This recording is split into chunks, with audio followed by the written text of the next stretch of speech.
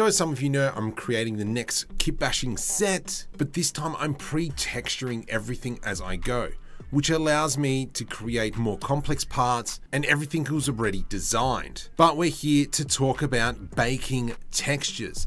At the moment in this piece over here, we can see have quite a few textures. So I'm going to quickly showcase a new add-on called UVBake, where I'm going to compress everything into one texture. So looking at this piece, we can see that we've got multiple materials in and we want to compress it into one texture set, and that's just going to improve render times and so on and so forth. Also exporting to Unity, Unreal Engine, Omniverse just makes life easier. So first thing I'm going to do is create a brand new UV map, and this will be my baked map. So we'll rename that one to baked. Let's bring up the UV editor and we can see what the UV map currently looks like. Let's make sure we've got the baked one selected now. I'm going to select all Smart UV Project, oakley dokley. Now we can see what that looks like. There's lots of gaps in there, but I normally use UVPackmaster 3 just to pack it, just to optimize the UV space. Wham bam, thank you ma'am. Now, if you're not sure what UV map you're looking at, up here at the very top of the UV map screen, it'll tell you which one. If we want to swap, we can click up here, UV map.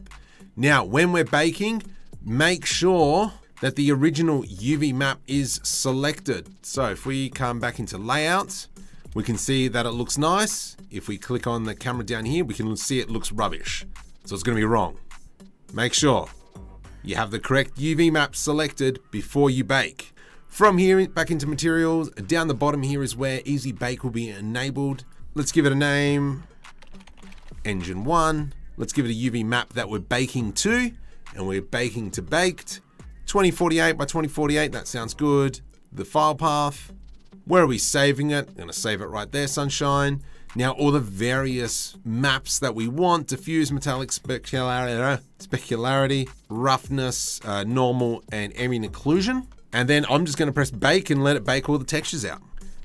So that's all baked. Now let's go Shift D to duplicate, just move it over a little bit. We're going to get rid of all the materials now. And then I'm going to get rid of the original UV map. Let's get rid of that one. And now we're working with the baked map. So into shading, new material. I've got Node Wrangler enabled, Control Shift T. Let's select all our maps. Awesome. We're going to add in a color mix color. And we're going to dump that one into there. We're going to make sure we multiply this color. And there we have it. Let's go into rendered mode. Let's have a look what the difference is. Why is that not yellow? Oh, Marco, you did it again, didn't you? So if we go into face orientation, we can see the faces are orientated the wrong way. Don't be like Marco. We can also see that this isn't yellow, but rather black and a few weird colors. If we go into the main mesh, tab into edit mode, I'm going to press M to merge by distance.